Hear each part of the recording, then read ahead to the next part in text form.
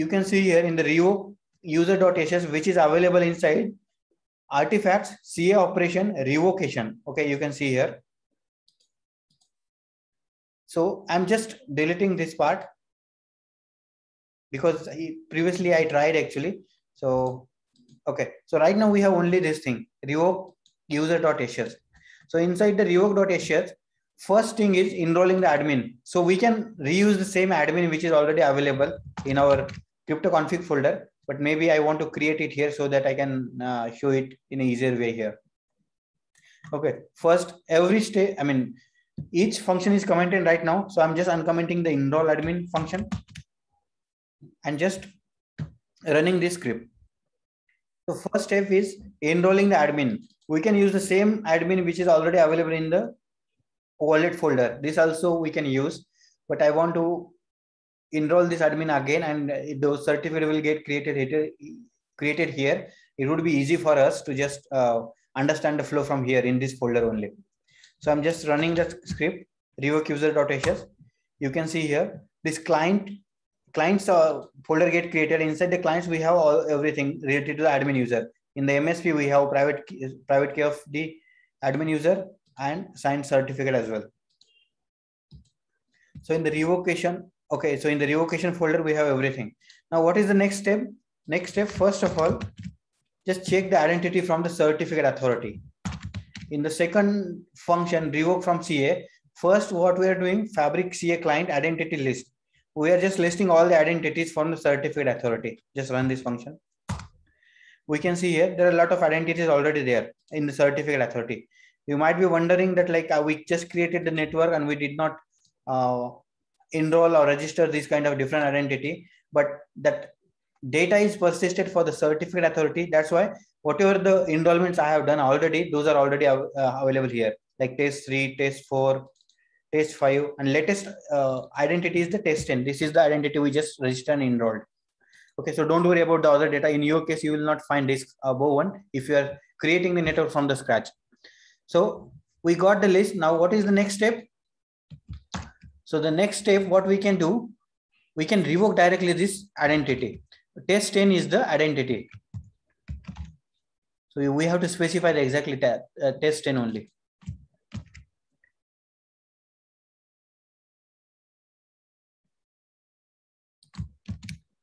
All right. Okay. So I'm just revoking again now. Successfully revoked the certificate. So revoking, we are revoking the certificate, not the user ID. Okay. So make sure like the certificate will get added into the certificate revocation list. So let's open this client folder. Inside the client folder, admin MSP, refresh this. Okay. You can see here in the client admin CRL. In the CRL, we have crl.pem. So this is the certificate. This is the actually the certificate which we have just revoked. Okay. So this folder will get created because we specifically mentioned here generate CRL. Okay. In this admin folder. So this certificate has revoked. Once we have done this revocation, what is the next step? We have to update the same certificate inside the Fabric network as well. So the next step is just creating the base 64 version of the same certificate. I'm just creating it. It's getting stored inside the user cert base 64. Okay. Which is available here only. User cert base 64. Now, can we re-enroll the same identity? Yes, we can. In case private key get compromised, you have to use the new private key for the same user. We can re-enroll, but we have to know the secret while registration process.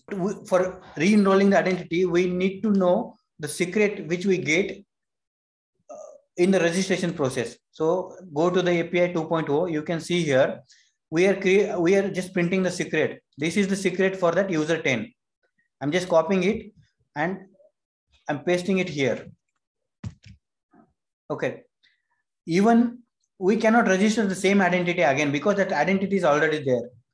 Okay. User test 10 is the user. We can re-enroll the same identity, and this Fabric CA client take care of creating the private key, public key first, and then create the CSR to that certificate authority. And we have to provide exactly same secret which we had received in the registration process. We can re-enroll the same identity, but in this process, we will get the new certificate. But our agenda is just revoking the existing certificate, which is get compromised. Maybe some private key got compromised for that particular user. So this re-enrollment I'm not going to do, but it is possible. That is the only thing I want to mention here. In this re-enrollment process, Fabric CA client recreate the public and the private key and create the CSR and send to the certificate authority. In case your private key get compromised, and that's why you are revoking the identity of the identity of the user, that is a certificate, then make sure to create new public key and the private key. In case if you're using older private key, which is compromised, then anyone who is having the access to the private key, they can just do the same thing what you want to, what you are doing, like invoking the transactions, because your new certificate is generally a public thing. So even though you have a new certificate and you are using the older private key, then they also can do the same thing. So that's why in case in the private key get compromised, we have to use the new public and the private key for re-enrollment process. And we cannot register the same identity actually here. So maybe we'll get an error. Let me show you this part. Go to the revocation and just I'm running it. Identity test. Okay, test 6 I was doing. So let me check 10. What was the secret? Okay, this is the correct one.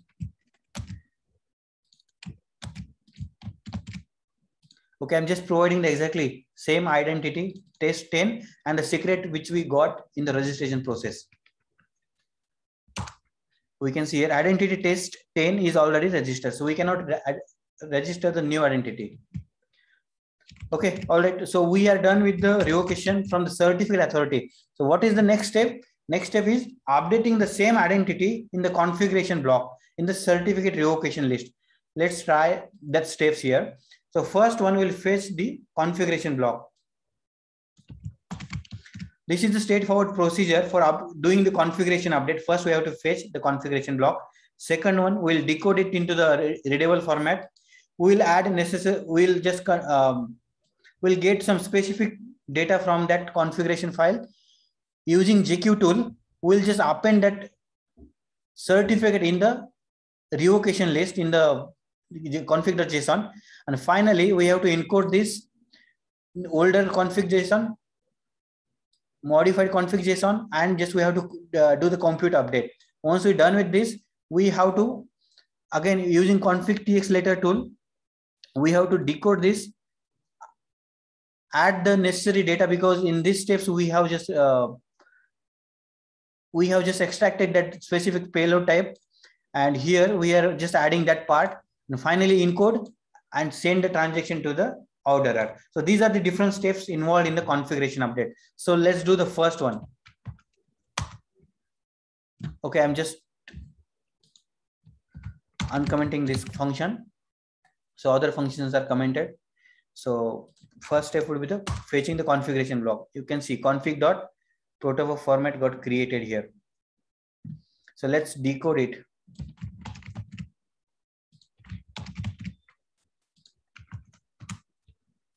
Okay, config block.json we just decoded that protobuf format into the JSON format. Next step is the getting that exactly some specific portion of that code. The config.json. So let's see like what exactly it contains. You can see these all the configuration information is there for that particular channel. So, and you can see in the organization one, root certificate. So revocation list, this is the thing, this is the portion where we have to append our revoked identities and we have to update it. So what is the next step? I'm just doing using JQ tool. We are just appending the certificate that just we revoked for the identity test 10. Okay, so we got a new modified config JSON. Let's open that and let's see like that part. Revocation. Yeah, you can see here revocation list. This new certificate got added. So we have added the new, we have added the certificate which is going to revoke from the Fabric network as well. Now, next step is just encode the both of the older, older block and the modified block and compute the update. So these three steps I'm going to do at the same time. Okay. So what is the next step? Again, so using config.txt letter tool, we are decoding this finally CRL update to the JSON, and we can just append this channel headers and everything which is required. And again, I'm doing these three steps in the same time. I'm just running it revoke user.hr. Okay, so finally CRL update in the envelope.protobuf format got created here, and this block we have to send to the orderer. By default, this orderer signed the transaction using this the peer channel update -f is the file. Let's protobuf format channel. This is order address. So we are just invoking the transaction. Okay. Successfully submitted the channel update. Now this user 10 identity should not be able to invoke any kind of transaction. We should get some kind of access denied error. So let's see. So let's see from the Postman like how exactly we are getting. Okay, so we have the same identity. Now I'm just invoking the same transaction, maybe 201 I will do, and because I'm using the same token authorization which is applicable for the user 10. So I'm sending it.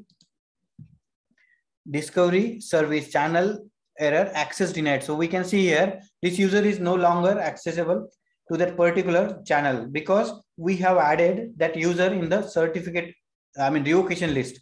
So in case if that same user want to interact with the network, he need to create a new certificate and admin. So using the new private key and the public key, he can interact with the certificate authority and get a new certificate. Using new certificate, he can do the same operations what he used to do. So this is the overall procedure for revoking any kind of user from the Fabric network and the certificate authority. That's it for this video. Thank you so much for watching. Stay tuned for the more update.